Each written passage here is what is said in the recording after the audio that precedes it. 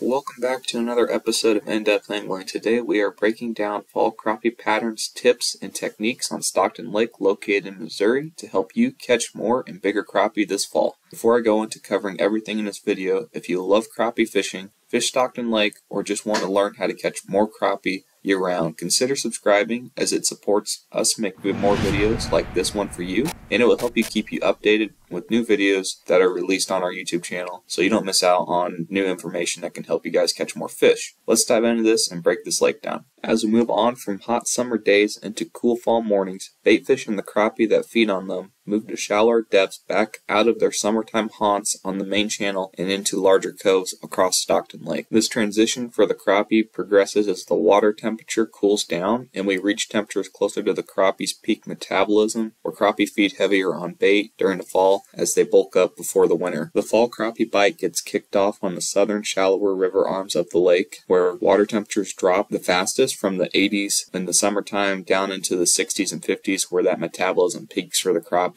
and they start to feed heavier. This trend continues throughout all of the 298 miles of shoreline across Stockton Lake, starting in the shallow end first and then cooling the larger deep waters on the northern side of the lake. The main channel near the dam will be the last area to see the crappie fall bite take hold as shallow water cools much faster than deep water does. And that is even true for the backs of these coves that are down here by the dam. The shallow ends of these larger creek coves will cool before the main channel out here does. The areas that are way far up river here are going to cool much faster than the areas even in the middle of the lake, down over here in the middle area, or down by the dam. This is especially true with areas that have runoff coming in, if you have a creek flowing into the back, or if you have just these rivers flowing in back here. As we get that cooler rainwater that comes with these fall storms, these fall rains, it helps cool down that water temperature much faster than just the air temperature does. Crappie chase after the shad that move to these areas in the early fall as the rest of the lake remains relatively warm, actively feeding crappie.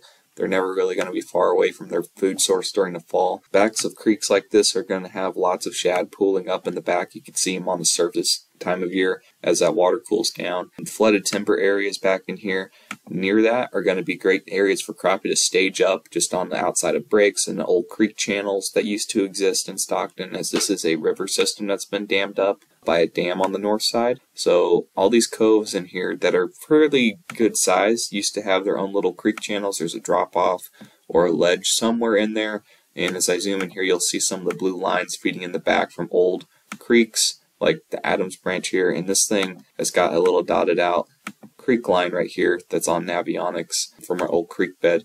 Those are good areas to look for crappie, usually off that first break towards the back or near some standing timber or brush piles. Areas that crappie are going to want to ambush fish as they're moving in and out of those creek areas. You might have some warm afternoons, those shad might push off a little bit more, and those crappie will be sitting off in there in the early part of fall. Those are just really great areas, high percentage to find crappie, bass, whatever you're trying to catch really in Stockton Lake that time of year, because just about everything feeds on shad. So crappie and everything else that wants to eat them are going to be in those kind of areas. But really, to find good numbers of crappie, having that standing timber or brush is going to be where they're going to stack up the best. In our previous video, summer crappie patterns, we talked a lot about the thermocline that sets up in the lake. During the fall, that goes away, and we have something that's called the fall turnover. Once the surface temperature of the lake cools enough to be colder than the bottom temperature, where those two layers of water are, Stockton Lake experiences the fall turnover where the water column gets mixed, so they kind of flip, and that bottom water gets mixed with the top, and that puts a lot of sediment and makes more of a stain and kind of a murky color into the water, which this can make the crappie fishing tougher, but it doesn't make it impossible, especially if you use something that's got a little bit more of some bright color to it or some vibration. These are some of the jigs and different things I like to use a lot during the fall as fish are eating a lot of bait fish. They're fishing really shallow compared to the rest of the year, and I'm able to fish these things fairly quick, just a slow steady retrieve back over through those standing trees, through those brush piles. They'll start to stack up a little bit and be very aggressive. So as I'm searching around for these fish, I like to use something like these little baits here that are like a swim bait. It's got some vibration coming off of that, as well as a little blade. It's got some flash, and that helps during muddy water time. It also helps get their attention if there is just a lot of other bait fish around. It's something that stands out, and they might key in on that one more than the other school. You can use something that's got a little bit of a different color. I like to stick more with natural if you have cleaner water, but you can always switch over to something that's a little bit darker or a little bit even brighter, more like a chartreuse or a pink or something that's going to stand out in that muddier water and be more visible to those fish then if you're going through the turnover period. That usually happens sometimes in the middle of the fall. Other baits I like to use throughout the fall, especially after cold fronts or right after storms, those fish are kind of hit and miss. They're either more fired up because there's cooler water in the back of the cove and they're feeding even more, or they're kind of turned off and they're pushed off into some of those deeper spots, that maybe the next drop off or the next brush pile down from where the bait fish are, and you can coax them out still with these little shad pole things. This little back tail here kicks around quite a bit, and you don't really have to have a lot of motion on that thing to catch them. So if you're just going to hover over the top of brush piles or fish standing trees vertically and vertically fish instead of cast around, this is a good way to go out and catch some good crappie on Stockton. And the other one is kind of more of a bass technique, but because they're feeding so heavily on shad and the shad size varies a little bit during the time of year depending on whether you're starting in the beginning of fall or to the end, I like throwing these little Kitech swim baits around. I'm using anywhere between a 1/4 ounce to a 1/16 ounce jig head on these things and just casting in the shallows right over the tops of brush piles through those trees. But if you have a live scope, it helps to be able to see how far down your bait's going before you start your retrieve. Try to keep it maybe a foot above your structure that you're trying to pull that thing over. You'll catch all kinds of fish on this. You'll run into white bass, you'll run into largemouth, some walleye on occasion. As you're targeting these crappie, you're mainly going to be catching those around those brush piles, and these things will bring out some of the bigger fish if it's a little bit bigger profile to it that I found. And they'll hit this even sometimes more than they will jigs or minnows. It's got a lot more draw power to it than what a regular small jig that we typically throw. After the turnover, as we get further into late fall crappie and the bait fish start to move further and further away from the really cool water areas, as water temperatures drop off into the 40s, crappie move on into their winter patterns on the southern shallow sections of the lake, as the deeper stable water on the northern side of the lake peaks with water temperatures still around in the 50s and 60s at times. This area down here, as you get further and further north here, is much more stable. So you guys can see just by looking at the map here, this white indicates that it's deeper. This is in the 70-foot range out here. These coves out here, even if you go halfway back into them, are still in the 30s. While as if you go all the way up here on these river arms, the entire main channel, as deep as it may get, is only in the 20s. This is going to be much more volatile as far as temperature goes up here as opposed to down here.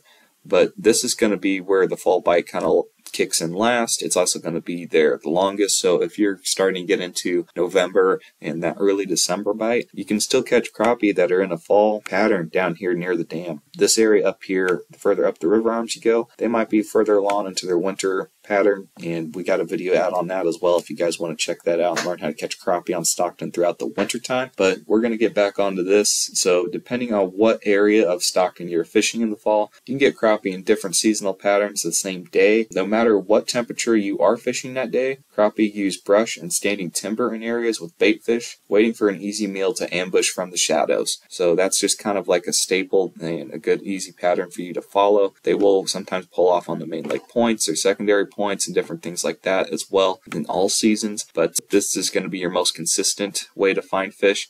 As long as you're finding areas, and on this map here in particular, it will tell you a lot of times when there are standing timber around. If I zoom in here on this cove here, this cove is loaded with standing timber. As you can see here, it says flooded timber kind of scattered around through this cove. There's just trees all throughout the whole thing. Crappie load up in here, and when you have such a big maze of standing trees, it helps to be able to find those bait fish and find the bait fish near the standing trees, fish around the same depth that those bait fish are sitting at. So if you're finding those shad to be 8 to 9 foot down in the water column, I would be looking for trees that are around 8 to 9 foot at least that you can fish down. You're looking for any kind of marks that are suspended around there, fishing those areas close to those shad.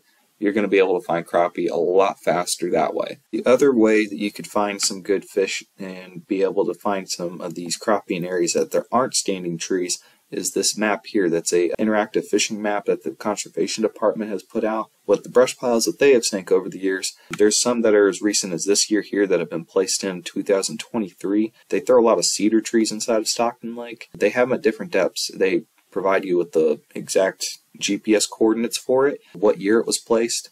I like to go around and fish some of these, especially the ones that, and then maybe a year or two, the fish have kind of gotten some use out of it and they'll return back to those areas. And these are some that are just kind of like on the mouth of some of these pockets in this bigger creek cove here up on the southern side of the lake. These fish will use these different times of the year quite a bit. So this is a great map to kind of figure out, if, you know, depending on what structure the crappie are using or what season it is, you can find some hot spots on here and be able to consistently find brush, and that's going to increase your chances of finding large numbers of crappie faster. They've got them sank in good areas for crappie to be using as habitat kind of year round, even some of them further a little bit back in the coves here, which might be better for when we have those first cool downs in the beginning of fall.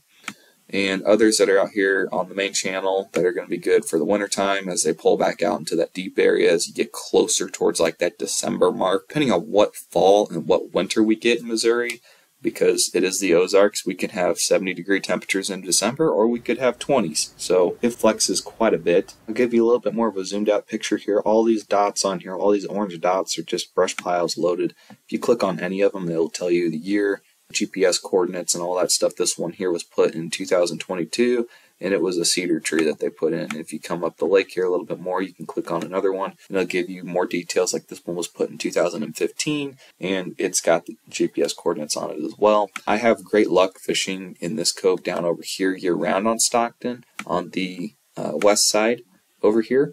This is going to be a great area to catch crappie for you. There's some standing trees. There's tons and tons and tons of bait fish in here during the fall. And there's plenty of brush piles that those crappie can set up around and ambush those bait fish as they're moving in and out of this gigantic creek arm of a cove that's on this lake. Not all brush piles are created equally, especially dependent on the season that you're in. Brush piles in an area with lots of bait fish close to or at the same depth as all the bait are going to consistently outproduce numbers of crappie compared to other brush piles that are away from the bait crappie are feeding on. This time of year in the fall, bait fish are never really far away from a hungry crappie. The wind direction kind of helps position some of the bait fish. If you don't have electronics, or even if you do, it kind of helps you pinpoint where a good starting spot is going to be for the crappie. If you have wind coming out of the southeast here coming into this cove directly, you're going to find a lot of these fish stacked up on these secondary points where these bait fish are going to be even into the backs of these coves. If the wind's pushing directly into there, you're going to find all kinds of other fish feeding on them as well. These crappie will set up here on these brush piles that are getting direct wind pushed onto them, and they're going to be waiting for those bait fish to kind of come through that area. And the wind on Stockton can be quite intense during the fall as we're going through a transition in the Ozarks. From one season to another, wind speeds can be picked up quite a bit. So do be careful when you're out on the water. Whitecaps are not really something you want to play around with, especially if you're by yourself and it's cold outside. You don't want to be falling in from getting knocked over by a wave or getting stuck out in a situation that's not good in too small of a boat.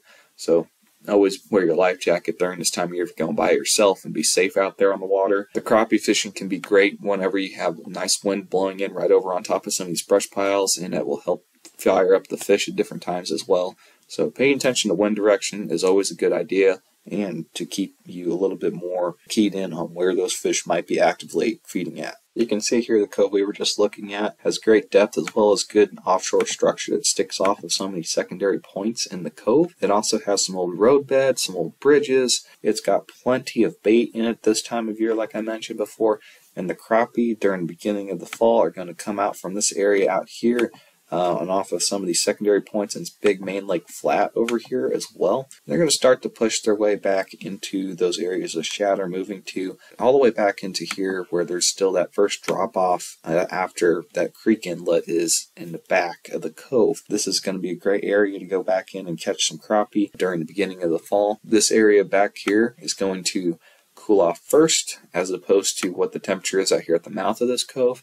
It's quite long, and the water that's back here could be 4 or 5 degrees cooler than it is out in the main lake. So always look for water temperature in the back and in the main lake, not just look at one, because they can be pretty different, and there might be an entirely different bite going on in different sections of the same lake. As this area back here gets cooler, as we get into the middle and late fall, the crappie will start to move back out into the middle of this cove and stack up on some of those brush piles I showed you guys earlier.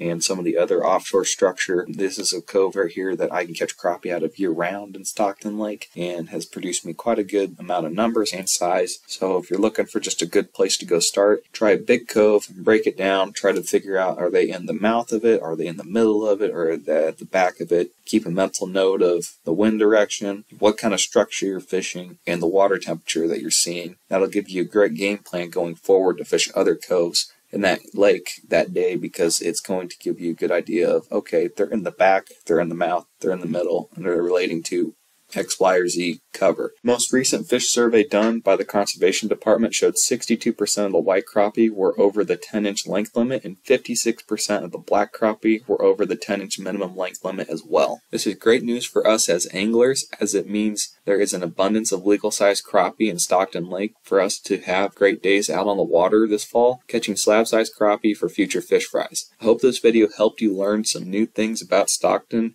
crappie fishing in the fall, and what other patterns you can use and apply to other lakes. If you have any questions about fishing for fall crappie or Stockton Lake, comment below. Thank you for watching this video until the end. I appreciate your support, and without you, this channel doesn't exist or grow, so really appreciate you being here. Since you stayed till the end of this one, I got a couple other videos here that I think you will enjoy. Tight lines, and remember to explore deeper. There's more out there.